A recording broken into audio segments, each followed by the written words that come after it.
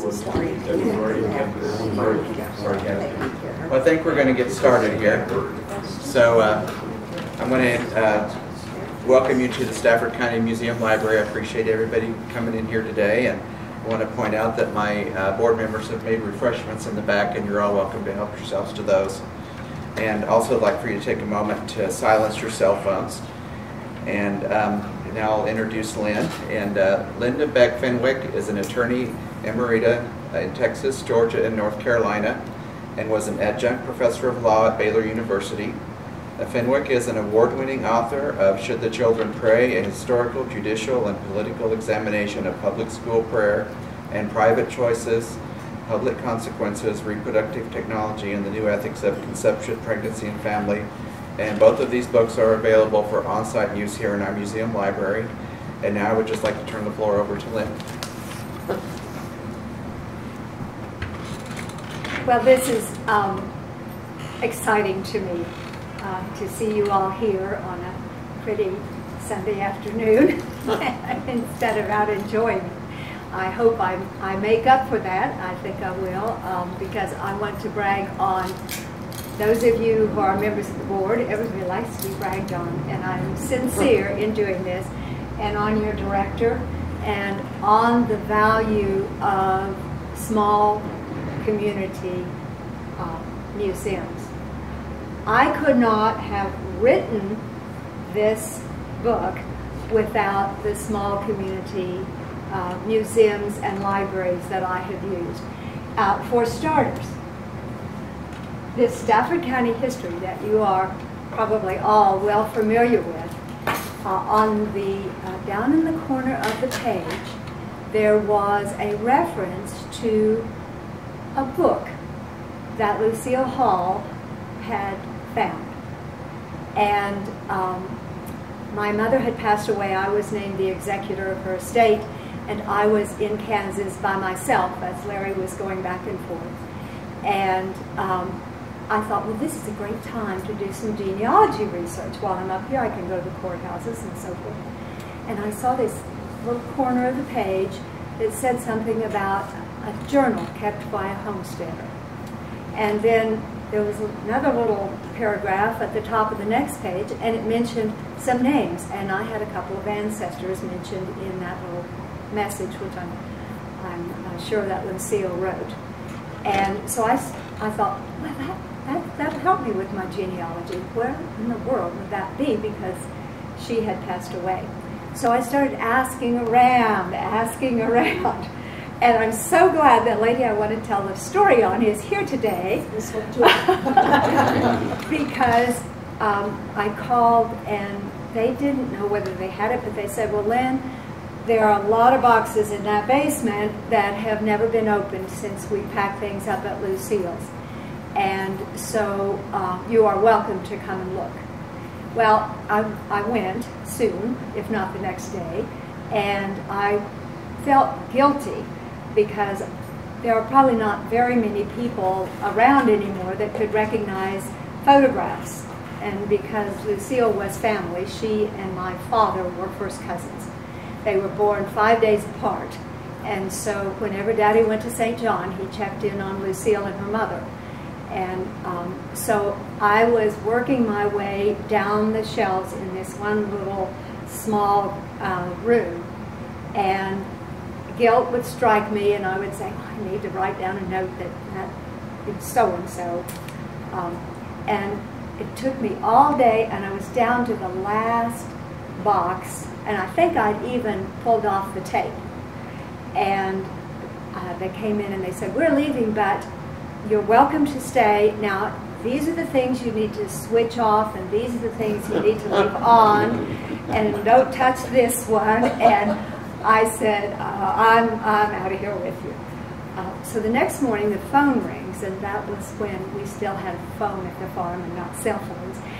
And this excited person is on the phone, and I can't figure out who it is or what she's saying. And what she was saying is, we found the journal. And so that's how the journal came to me. So, for starters, without that book, which was produced by all of you, or some of you, I would never have known that the journal existed. And then I got the book and I started reading it, and I realized immediately that Isaac Werner's journal was more important than just to lift out a few names about my ancestors. And so that is the heart of the book. And I used a lot of resources from other museums. And I'll just very quickly, a lot of the museums in this region, especially in the 1970s and the 1980s, were writing centennial books. And so the St. John Centennial, A History in Progress, Maxville, Kansas Community History, 1886 to 1986, Panorama of Progress, 1872-1972, that was Larned. Pratt, Kansas, A Centennial View, and then there were 3 books that were written by individual authors. Pioneer Saints and Sinners by J. Rufus Gray, who was from Pratt. Saratoga, Kansas by Lucille Asher. I don't know whether any of those names sound familiar to you. And Saratoga is a disappeared town. And it was an important community. They had a mill and they had a brick maker. And so a lot of their buildings were brick. And it was just north of where the Pratt Fish Hatchery is. And it had a head start on Pratt. Saratoga and Iuka were fighting over who was going to get the county seat. And along came these investors from out of town, and they established Pratt, which they called Pratt Center, because they wanted to make a point of that their town was in the center of the county. And when Pratt Center finally was chosen, Iuka was the temporary county seat for a long time. When Iuka finally lost and Pratt Center was chosen, the first thing they did was drop the center. They didn't need that anymore once they had the county seat. Lynn, what was the name of your ancestor that you found their homestead? Well, I have 3 ancestors that are in Isaac's journal. The Hall family, who lived on the creek, the Beck family, who lived just west of Isaac, and the Wilson family, who's my grandmother's side of the family. So there are 3 of my ancestors that are, in fact, in the book. Okay. The journal that you found in the box, was that the only copy of the journal, or was that a copy of the journal? It was the journal. And the journal is 480 pages. It is oversized, like you would go to the courthouse and find, yes. That's the real journal. My publicist is showing you my book. That's the real journal, 480 pages, and it's as big, you know, it's about 18 inches tall and about 3, it's the kind you'd find in the courthouse, deeds records, things like that, but that's the actual journal he wrote in. He wrote neatly, but sometimes I suspect he was running out of ink. And those are the faded pages that are hard to read. I think maybe he knew he was about out of it and he'd water it. And it wasn't like they had laid open in the sun or anything, because it would be kind of a series of pages, and then he must have been able to get to town and the ink gets better again. But even though his penmanship was very nice, he was trying to save his paper, I guess, and so he wrote almost from the edge of the paper to the binding. The edge of the paper, he kept kind of a little tabulation of what the articles were, so if he wanted to go back and check on when he planted his corn, he would have maybe written in the edge, planted corn. But it is an amazing document. Where is it now? Well, it belongs to the Lucille M. Hall Museum in St. John, and 2 of their wonderful people who keep that going came over here today to hear. So that is where the ownership is. Thank you.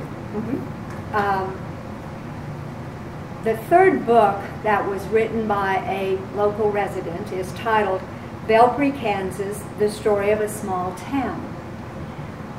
I was careless because I used the book.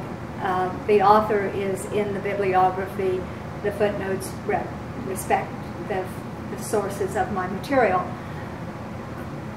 The other two writers were dead, and I just assumed he was.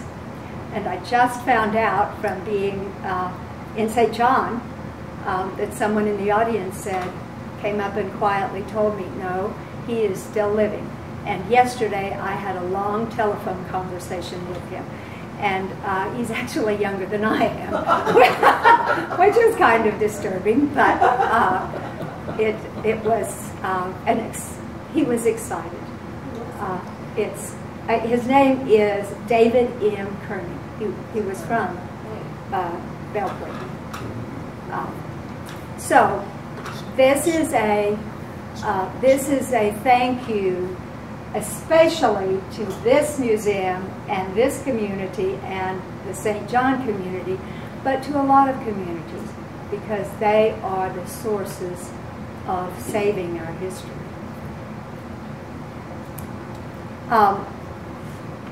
The next thing I'm going to talk to you about is the particular places in the book where I relied on information that was available to me really only because of these museums, or at least largely because of it. I'll read you the quote first, and then I'll explain where I learned about it. Early Sunday morning on July the 3rd, Isaac heard anvil shooting in Maxville, the loud ringing sound the traditional means for calling out celebration. The ringing was capable of being heard at Isaac's home, a distance of 14 miles. The local blacksmith was usually the one called upon to shoot the anvil. Shooting required 2 anvils, each weighing 100 pounds or more, with about half a pound of black powder secured to the base of each. With one anvil base facing upward, a fuse was then laid on the powder and a second anvil placed on top, base to base. The fuse was ready to be lit to ignite the black powder. The eardrum aching explosion would send the top anvil soaring 150 feet or more into the sky, ringing as if pounded by some heavenly smithy. Now, the reason, honestly, come to think of it, the reason that we were attending the Santa Fe Trail celebration was because Doug Lamb had a car entered in it. And we went to see Doug in his car, but we enjoyed touring the wonderful museum that they have there north of Larned. And they shot an anvil. Oh. And I don't know whether any of you have ever heard it, but my description is genuine. It is loud. And after it was over, I had begun to read. I spent 11 months transcribing the journal. So I was pretty familiar with the journal, and I remembered shooting the anvil. And so I went up to the people who had done that, and I asked them, explain to me how you do this. And they not only explained to me, they gave me a piece of paper with the instructions, which I kept, and they are footnoted in the book for having guided me to that explanation. How much of a charge did it take between the 2 anvils? I don't know the answer to that, but I did leave out the peanut butter part. Oh. Today, to hold it in place, when they light the wick, they use peanut butter. I don't know what they used back at the time that Isaac heard the anvils, but I don't think it was probably peanut. The next thing I want to talk about are the old newspapers, and there they are. I really for quite a while spent more time with Michael and Isaac than I did with my husband. He was an understanding man to be abandoned by me for 2 other men, but we did okay. I stood for days and days and days back at that table, turning the actual brittle, fragile, yellowed pages like this all the way over. And this is one of my favorite pages. And Michael has been kind enough to get it out and put it up so he can prop it up and show you. A lot of the people that were new to the prairie did not speak English, or they were just beginning to speak English because they came from other places. Isaac himself spoke German as well as English because, and apparently Werner was Werner, because in one newspaper it was spelled that way. And so political cartoons were a good way to convey a message in the populist movement for those who couldn't read the text. And this is one of my favorites. And I think I figured out why. When I was a little girl, this was one of my toys. And this is exactly what the cartoonist has used to say that the wealthy people manipulate America and their newspapers. And so I just love that, and I suspect it's mine.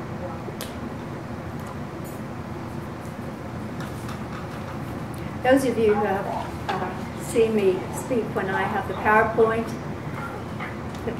gets to be the thing that keeps me on track. I'm in a meeting right now. So I apologize for having notes to try to keep me on track here.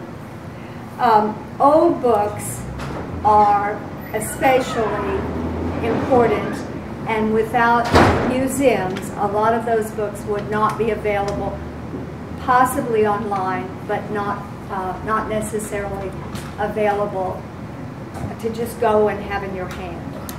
I'm going to read a short section from the book, and then I will explain why I chose that. Isaac was not a non-believer. He had been raised in a religious family, in a community in which the Old Haynes Church had been the center of society from the earliest days. One of his sisters was a minister's wife, the other the daughter-in-law of a minister, and he utilized Cruden's Concordance in his own Bible study. His library contained other Christian books, among them Henry Ward Beecher's Life of Jesus Christ and John Milton's Paradise Lost. He was impatient with ill-educated, long-winded preachers whose sermons delivered little spiritual substance. However, what he currently found most objectionable were clergymen who used their influence to mislead congregations about non-spiritual subjects. In particular, he objected to those preachers who were speaking against the Alliance, that's the Farmers' Alliance, parading their opinions as divinely received truth. I thought it would be very telling for me to be able to look at the Cruden's Concordance and see just what kind of a book it was. And so I ordered one online, and it was a reprinted piece of junk that was on such terrible paper that the ink blurred around it was just illegible, and they had run it off the sides of the pages. So you kind of, it was terrible. So I thought, well, my research shows me that a lot of families had Cruden's Concordance in their home to use for their own study at home of the Bible. Maybe the museum has a copy of Cruden's Concordance, and so indeed they did. And if you can open it. Just anywhere? Just anywhere. Look at the print. I mean, anybody that bought this and used it to study the Bible, first of all, had to have good eyes. And second of all, had to be taking the Bible study very, very seriously. So as you read, you will find that Isaac was sometimes annoyed with some of the local ministers that didn't really study the Bible as much as they just liked to be up in front of people talking. It showed that he was serious about his Bible study, or he wouldn't have had that book.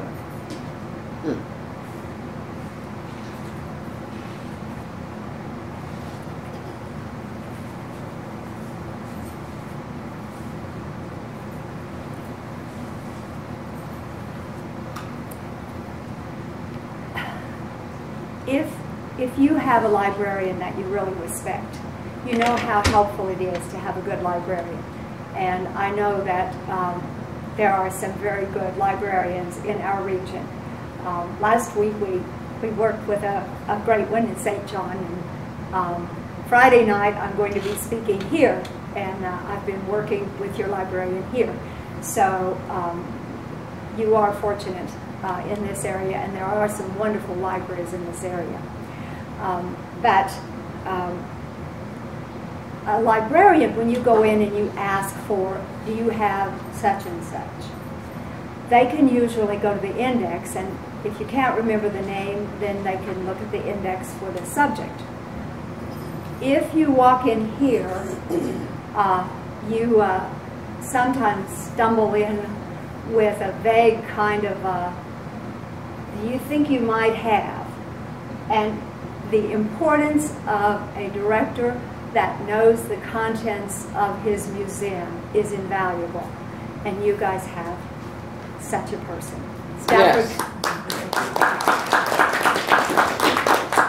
Stafford County is very, very lucky that, that you have Michael, and I was very, very lucky when I was doing my research. So I'm very pleased with that. And now I'm going to read something to you again and then explain to you why I've chosen that. As Isaac's health worsened, G.G. John began calling on him daily and built an invalid chair for Isaac, similar to the one Isaac had built for Frank Curtis years before. Doc Dix called on Isaac when he was in the community, offering what medical relief he could. However, without the daily attendance of G.G. John, Isaac could not have remained in his home. G.G. John was nearly 2 decades younger than Isaac, having come to Kansas from Virginia. He and his family lived on Persis Vosburgh's old place just to the west of Isaac's timber claim, a handy walk to Isaac's house. The younger man was quite a scholar and enjoyed browsing among Isaac's books and discussing philosophy. Okay, G.G. John. I wanted to know more about G.G. John, this kind younger man who helped Isaac to stay in his home a little bit longer. Well, the first thing that I did when I transcribed the journal was to go to Ancestry.com and look up every single person named in the journal. So I have a book about this thick with the ancestor history from Amazon.com of everybody. If you have family that you discover, then not all of you had family in the community at that time, but if some of you did, I probably know a little bit about, or at least once I knew about it, and it's still in the book. It was a lot of things to remember. I had also interviewed his grandniece and grandnephew. That would Joan Moody and Milton Mason John in St. John. I had interviewed them. I interviewed a lot of older people. The sad truth is I didn't get to everybody, and now they're gone. I worked on this manuscript from starting transcribing the journal for a decade, and a decade is a long time, and I didn't get to some of them soon enough. But I had done a lot of research at that point, and I had spent a lot of time with Michael here. And one day he came down from somewhere, I don't know where he came from, came walking out, and I was working, and he said, I don't know whether there's anything in here that is going to interest you or not, but it's your family, and I thought you might like to see it even if there's not anything in here interesting in terms of applying to your research.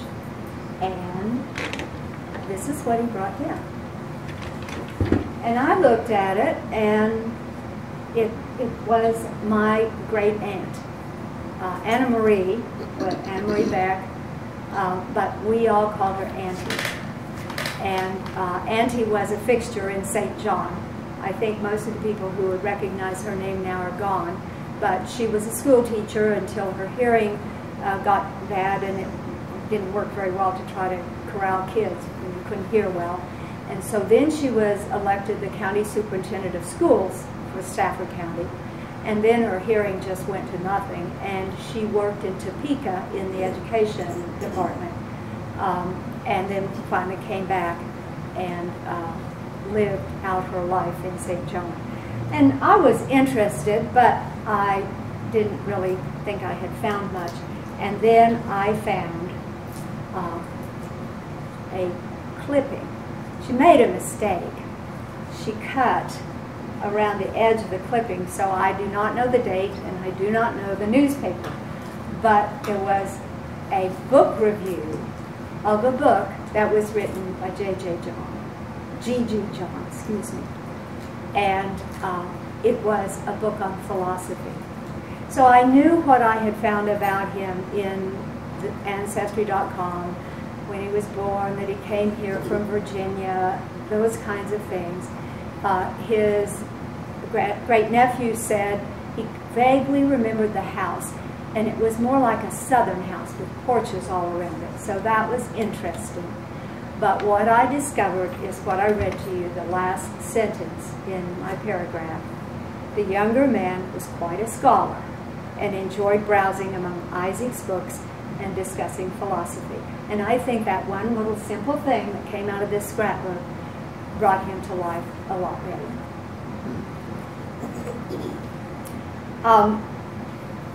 Isaac raised primarily potatoes and corn, and he would load up his wagon and travel to towns to sell it.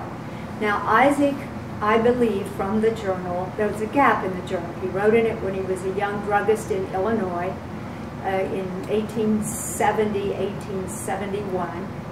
And then there is this 14-year gap, and he resumed writing in it after he was settled on the prairie in 1884 and wrote until he filled all 480 pages, and he was already ill.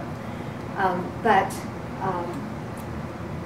he didn't have a horse, and he lived on the Pratt-Stafford County line. And until he had a horse, he walked to St. John. So I think he came to Kansas and staked his claim in about 1877. So in the very beginning, there is a gap. He finally got a horse, and getting the horse was the first time he went into debt. Debt was a real problem for a lot of the settlers. And Isaac managed to stay out of debt until he finally decided that he was never going to make much of a farm if he didn't have a horse. And when he got his horse, then he went into debt some more by buying a wagon. And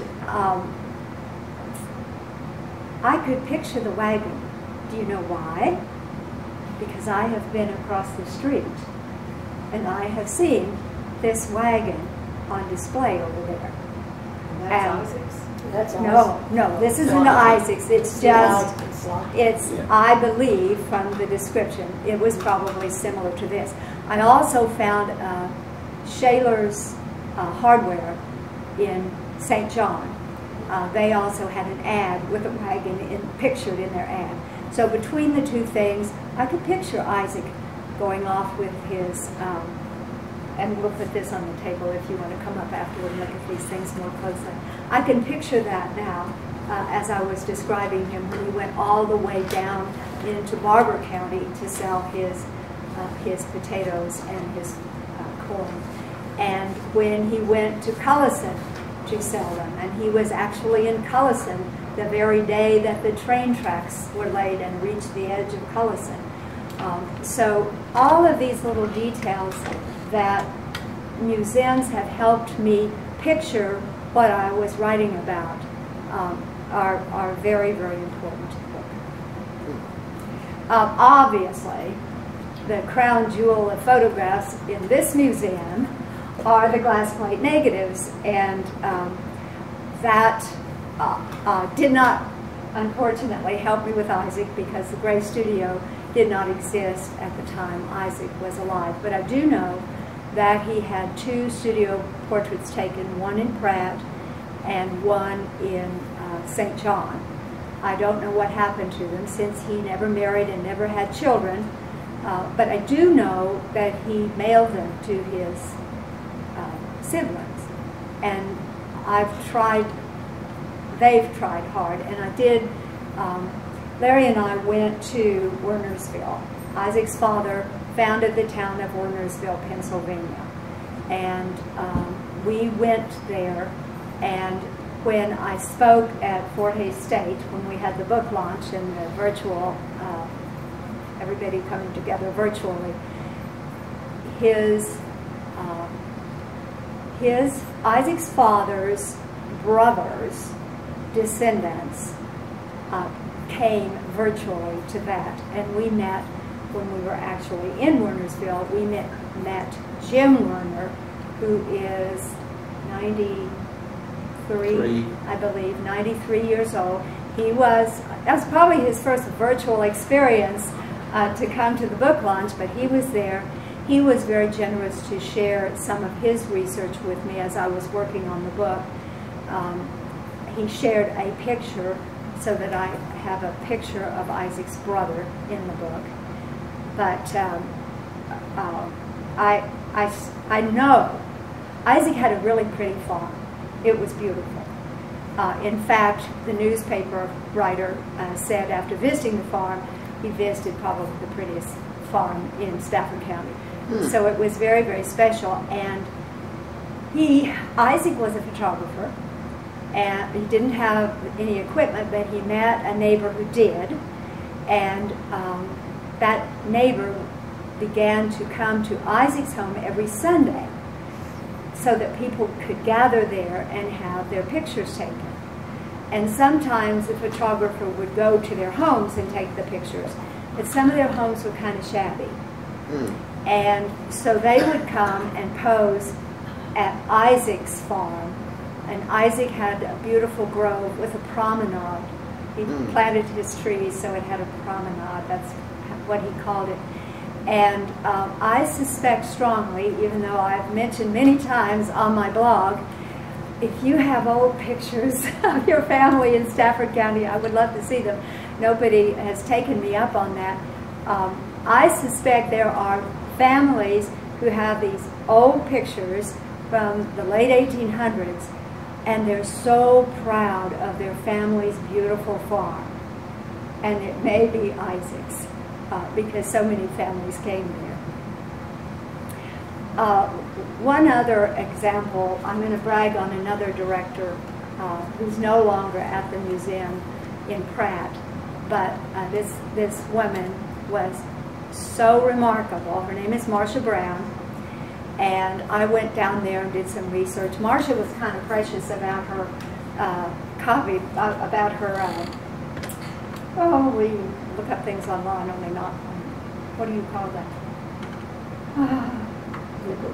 Well, you get the tapes and you... Oh, the microfilm. Yeah, the microfilm. She had a brand new microfilm machine, and she wouldn't let anybody use it. But she'd sit there with you and help you use it. But other than that, I have no complaints. This gal is a walking history encyclopedia for Pratt County.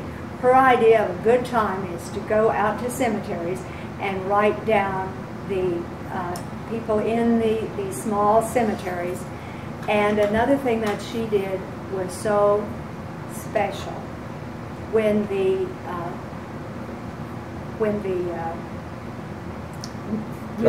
Pratt Library had a deacquisition sale, she discovered one of Isaac's books in one of the old books, and it has his name in it. I know his handwriting and the date that he bought the book, and she bought it and gave it to me. So when I give back and no longer can turn the pages on his journal, I have his book, and then that's pretty special to me. The other amazing thing that she did, when I was down there doing the research, my brain was talking about two things to me at the same time, so I didn't forget them. That's why I was messing up. I was looking for pictures of people who would have been his neighbors or his contemporaries. And I knew she would know if she did. And she said, no, but I have this box of unlabeled photographs, and you can look through all of them. So I spent an afternoon looking through these pictures and found nothing, except in, interesting old pictures. Months later, I get an email from her, and Marcia says, was Doc Dix one of the people you mentioned? And I said, yes. She said, well, somebody just brought in a box of photographs, and Doc Dix is one of those photographs. Would you like to have me copy it for you? And Doc Dix's picture is in the book. That is what makes museum directors amazing and so valuable to the community.